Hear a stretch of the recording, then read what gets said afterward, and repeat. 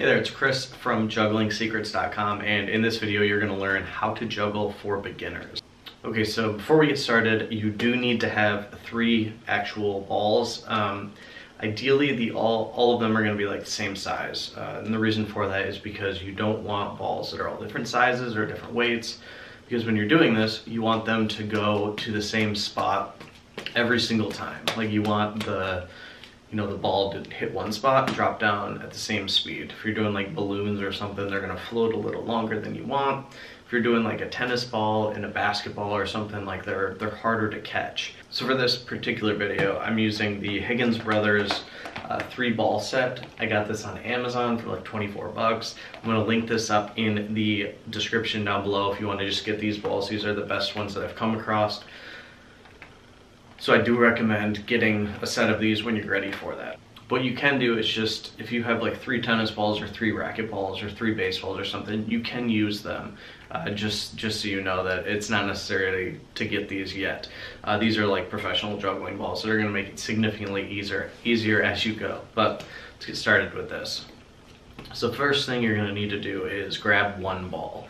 And this is like the most boring part of this, to be honest with you. And it's just because you're gonna be throwing the ball from one side to the other. It's just from hand to hand. And you'll notice that they're going to spots that are just above eye level here for me.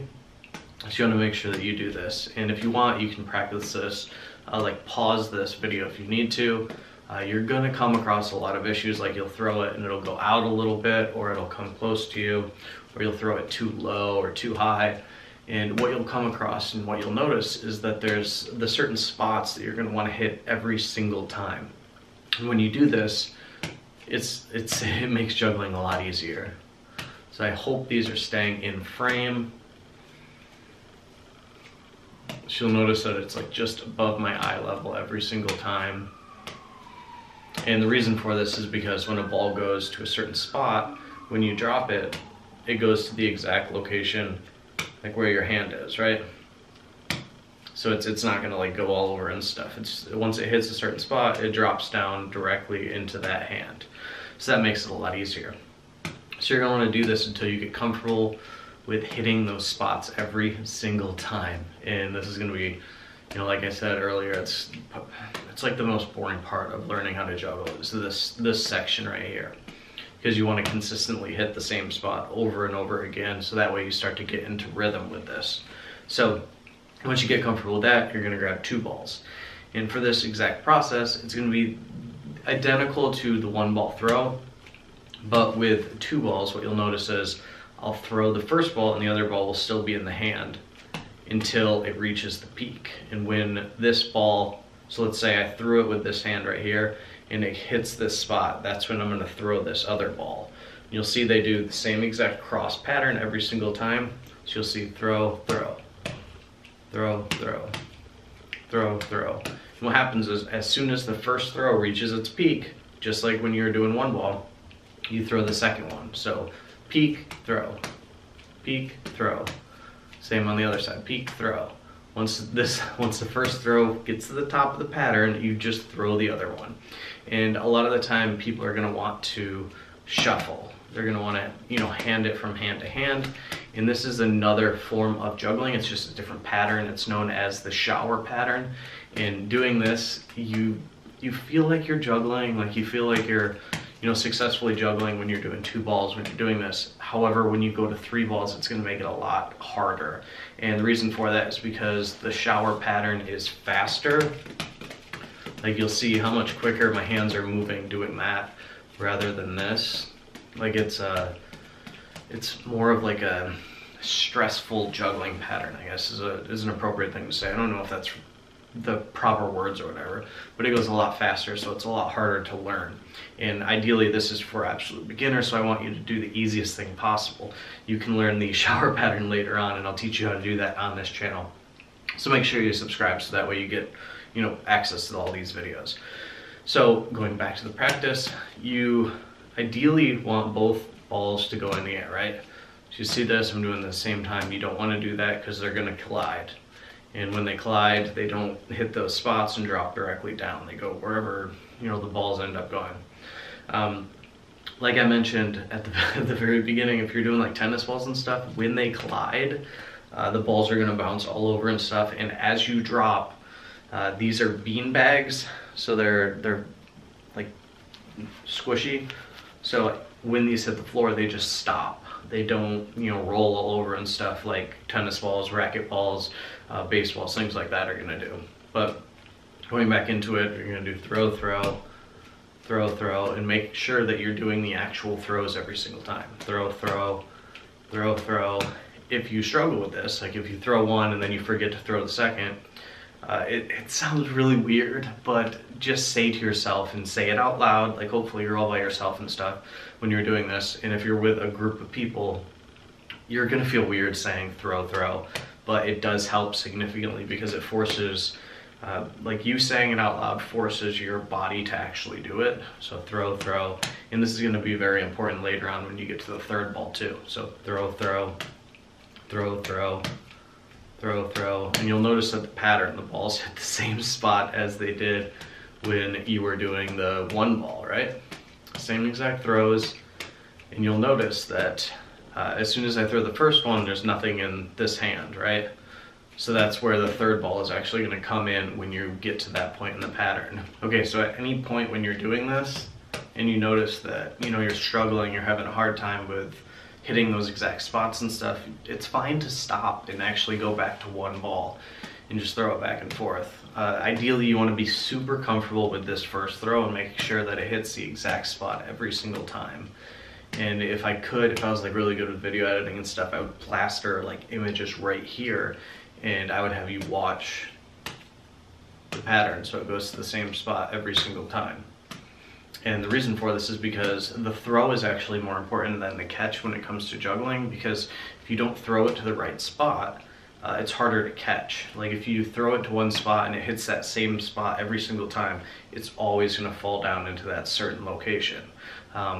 With catching, like you can of course move your hand and stuff, but if the throw is where it's supposed to go, it makes everything else so much easier. So that's why it's so important to practice this. So back to two balls and stuff. I'm gonna do a side angle too, just so you can see this. So you'll see here, this is like normal, just throw, throw, and on the side angle, throw, throw, throw, throw, throw, throw. So you see that my arms are pretty close to like a 90-degree angle. And the reason for this is it allows you to like not be reaching out, like having a pattern that's really far out. And if you've ever watched someone who is a beginner juggler or someone who's a juggler on like a TV show or a movie, when they juggle, they're gonna have their arms out like this. And it just looks, it doesn't look as smooth, it doesn't look as fluid. And you can see like, if I do this, it's harder, right? It looks weird and it's actually harder to do because you're like reaching out instead of, you know, stepping at like a comfortable level. So go back to the two balls, and as you're doing this, you're gonna mess up. You're gonna throw the ball. The ball's gonna go out, it's gonna go like down, it's gonna go that way, it's gonna go that way, it's gonna go that way. And every single time that happens, stop, like take a breath and then go back to the basics. Like it's all about that throw, like I mentioned. It's all about making sure that every single time you hit those spots and that they're going to the locations that you want them to go to. So it's easier to actually get the whole routine down. So this is just like the one ball thing. It's just kind of boring, the repetitive action. But it's the importance of this is when you're practicing this, you're gonna wanna make sure you hit those spots every single time. When you do, the pattern comes together really well. What you'll notice is this is really boring. It's long and elaborate and stuff, right? So if you're very comfortable with this, and ideally I want you to hit 50 throws without like messing up, without like throwing it all over or dropping or any of that. And I know that might sound like a lot, but as you do this and as you practice this, it's gonna get easier. And the 50 throws is just throw, so that's 2, 3, 4, 5, 6, 7, 8, 9, 10. So that right there is 10 throws. And you'll notice they all went to around the same spot. And it's not gonna be perfect every single time, nothing is, but you'll get comfortable with those levels. So once you get to around 50 throws from this, that's when you get to go into the third ball. So you'll have You'll see here it's 2 balls in one hand and 1 ball in the other, just so you're not trying to start with like 3 in one hand. And the idea is the exact same as 2 balls. So like with 2, throw, throw. And what you'll notice is if you look at this hand, there will be a ball there after I do the first 2 throws. So throw, throw, you see the ball there? So throw, throw, throw, throw, throw, throw. So the pattern here, exact same as 1 ball, as 2 balls, and now 3 balls. The hard part is going to be making sure that you throw that third one. So what you want to do is say throw, throw, throw, just like with 2 balls. So it's throw, throw, throw. And then you try to catch all of them, right? That's the hard part. That's going to make it difficult. But as long as your throws are in line, they're going to be easier to catch. While you're doing this, the balls are going to go all over and stuff. They're going to go where you don't really want them to be. But it's important to do throw, throw, throw. And you always want to start with the one that has 2 balls in it. So like after the first set, you're going to have 2 balls in the opposite hand. This is a difficult thing for a lot of people. You always want to start with the same hand, like just human nature does that. But you always need to remember to start with the one with 2 balls in it. So throw, throw, throw. You notice 2 is in the other side. Throw, throw, throw. 2 is in the other side. So throw, throw, throw. And as you do this, balls might get thrown out. Like you might have 2 good throws and then the third one's goes like off screen in this particular example because I don't have like a huge studio to show this to you. But if you notice that you're throwing and walking, this is something that a lot of people don't like to hear. But if you have a wall like right here, I don't want to be facing opposite you, but if you go a little bit past here with a wall, you'll learn to, it's not very good. It's a negative reinforcement is what I call it. But if the wall's in front of you and your arms, you know, it's just out past your arm, if you reach out, you're gonna punch the wall. And to me, it's like the pain tells you to stop doing it, to like bring it back closer to your body. Otherwise, it also allows you to, if it gets thrown out, it hits the wall and can bounce back. So that way you're not like running around the whole house or apartment the whole time when you're trying to learn how to juggle. And the idea of like you hitting a wall, it doesn't feel good. So it'll train your mind to, and train your body to like pull back to make sure that the throws stay in alignment. And you'll notice that they do kind of stay in like a set pathway. I don't know what that's called, but as you're doing this, so go back to the actual beginning of this. So it's 1 ball, right? 1 ball back and forth, 2 balls, 1, 2, 1, 2, 1, 2, and then the third ball, 1, 2, 3. So 1, 2, 3. As you do this, you're gonna mess up and you're gonna get frustrated and you're gonna get down on yourself. You just need to remember that all good things take time, right? It's just the practice of the actual advice, like that doesn't make sense. It's the practice of actually doing this, like taking the time to make sure that the balls go to the right throws every single time, that the spots are hit. As you do this more, you're gonna get a little bit more comfortable. And after around 15 minutes of doing this, you're gonna have the pattern down. You're gonna know exactly how to juggle. You're gonna know like what the pattern is. You're gonna be able to see it. You're gonna be able to do at least 3 throws with this. The hard part is getting comfortable with this and then continuing on. And there's a form of like discipline that you need to take when it comes to doing this. Like once you get to the 3rd throw, to go to 4, it's just the same thing. It's throw, throw, throw, throw. And I'll show you that. So throw, throw, throw, throw.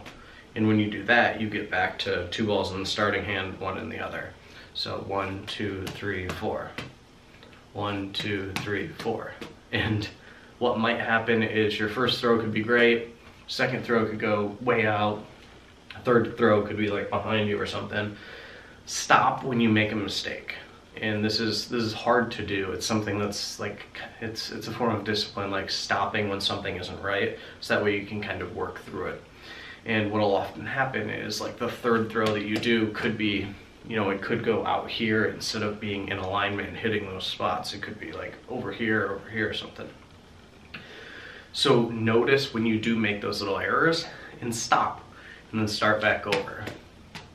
You know, you want to get super comfortable with this, so that way every throw you make is in those those spots. It hits that spot that you're shooting for.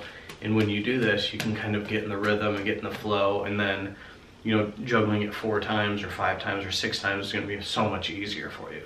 And at this stage, it's just a couple minutes a day for the next like week or 2, and then you'll be able to juggle. Like, you'll have the whole pattern down. You'll be comfortable with doing it, and you'll probably be doing like 15 or 20 throws without having to stop, which that's when it gets like kind of fun, because you can challenge yourself. You can say, I want to get to 20 throws, and then you know, 1, 2, 3, 4, 5, 6, 7, 8, and on to 20.